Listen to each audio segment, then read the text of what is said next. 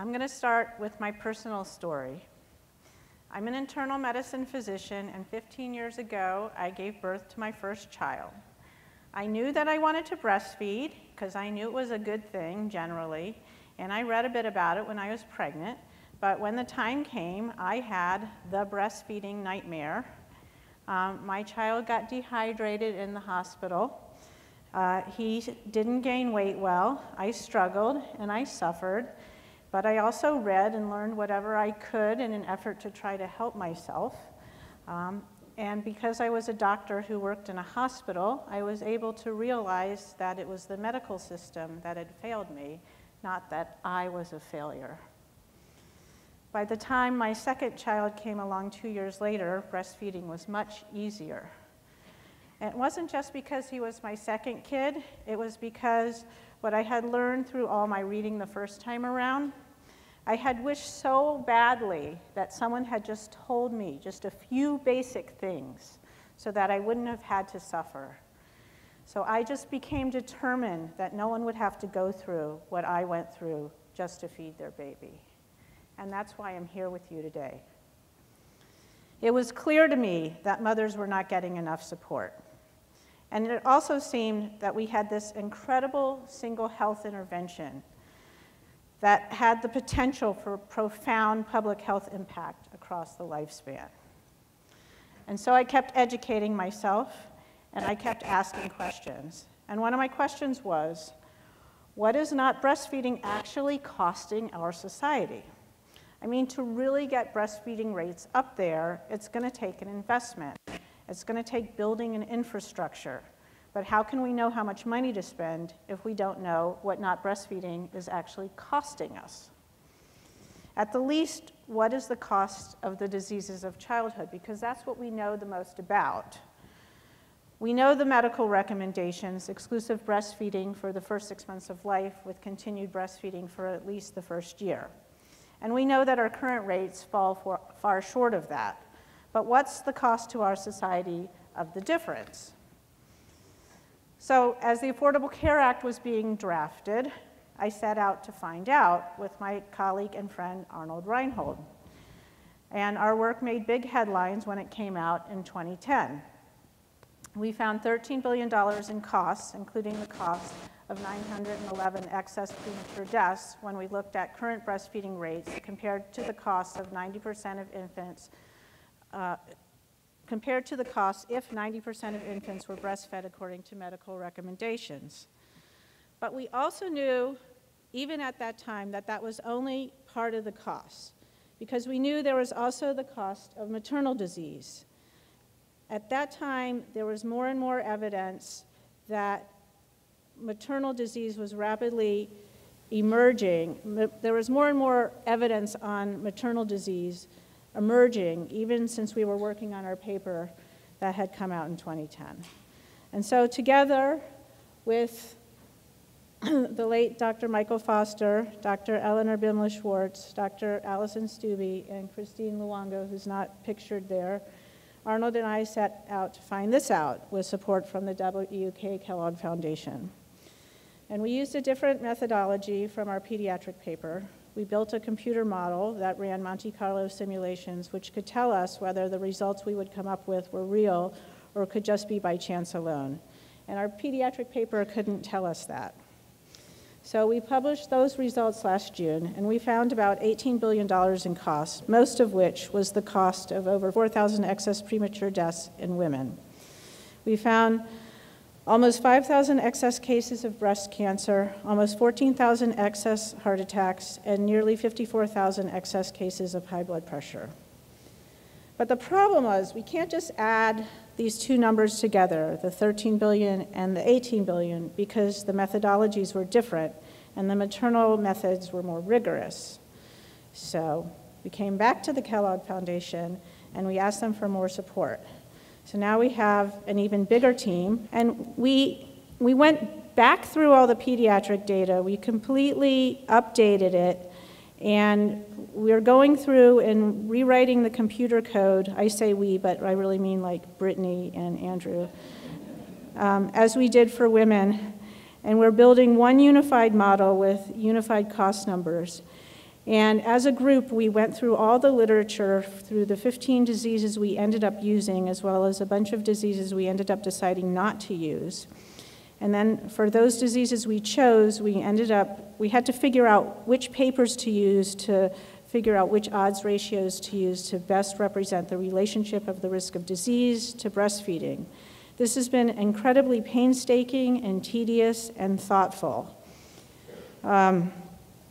And we're building an even bigger computer model, and we're improving on the incredibly complicated maternal model that we had previously built, in addition to adding the pediatric model to the piece.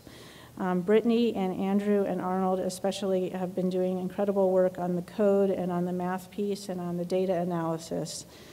In other words, don't try this at home.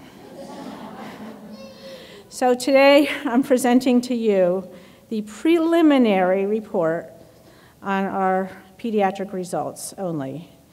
So in 2010, we looked at 10 pediatric diseases. Today we're reporting on 10 pediatric diseases as well, but they're not the same 10 diseases. Since 2010, the data linking breastfeeding and asthma, eczema, and type 1 diabetes has gotten weaker. So we actually excluded those from our model. But on the other hand, the data on Crohn's disease and ulcerative colitis has solidified, so we included those in our model. And then we split leukemia into 2 different subtypes. The data on SIDS and breastfeeding has gotten stronger, and then we've used new data, thanks to Tara, from necrotizing enterocolitis from the Neonatal Research Network, which is incredibly powerful. This is unpublished data, but it is so compelling that it and other studies make me think that we may even be able to come close to eliminating deaths from necrotizing enterocolitis using breast milk in the future.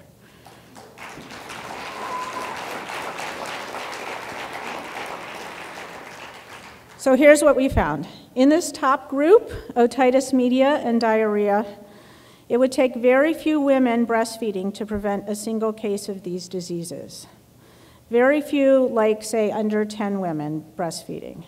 These aren't serious diseases, but the average US baby gets about 2 cases each. So that's a lot of time missed from work for their parents, a lot of doctor visits, and a lot of costs.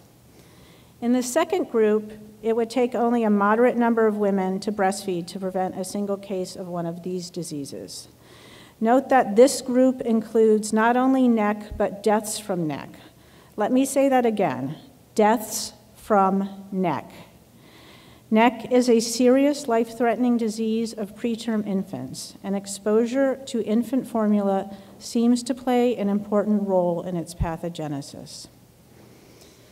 In the bottom group, it would take a larger amount of women to prevent a single case of those diseases. Part of this is because these diseases are relatively rare. There are only about 2,000 cases of SIDS per year, and although each case is devastating, breastfeeding cuts the risk of SIDS by nearly 75%. So now let's look at the deaths. We found between 1,100 and 1,200 excess deaths from suboptimal breastfeeding, which is a few hundred more deaths than we found in 2010. Most of the deaths were from SIDS, followed by NEC, with lower respiratory tract infections as a close third.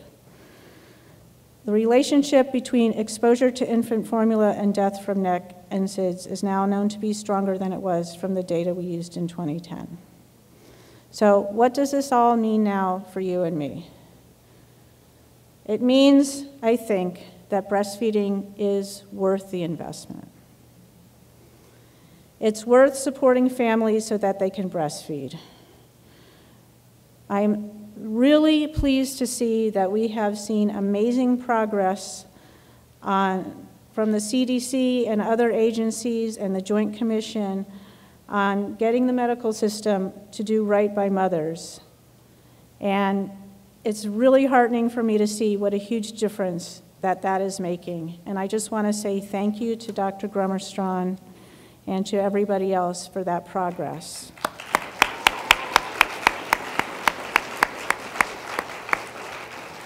That has not been easy. That has been a long time coming, and we need to keep that infrastructure building, and we need to keep that infrastructure funded. but we need more. We need paid maternity leave.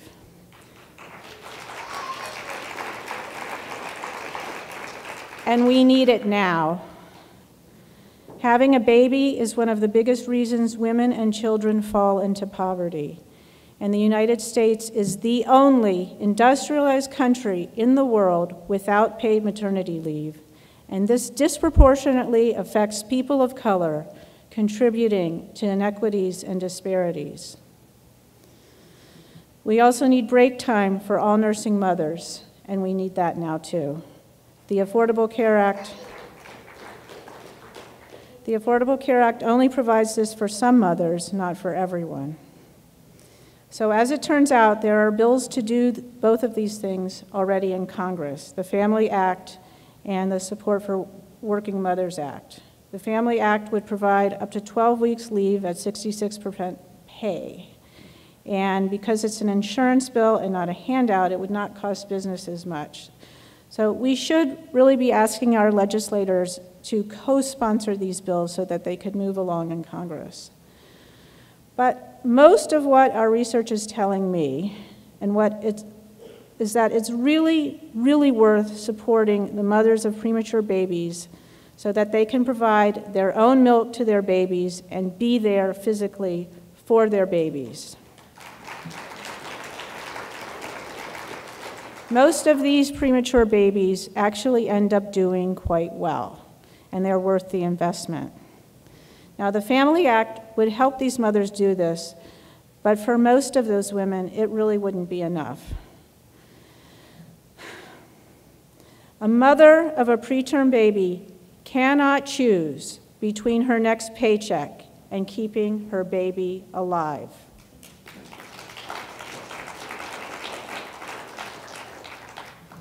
Whether a mother of a preterm baby works at McDonald's or works as a brain surgeon, nothing she gets paid could possibly be worth more than the value of her own milk keeping her infant alive.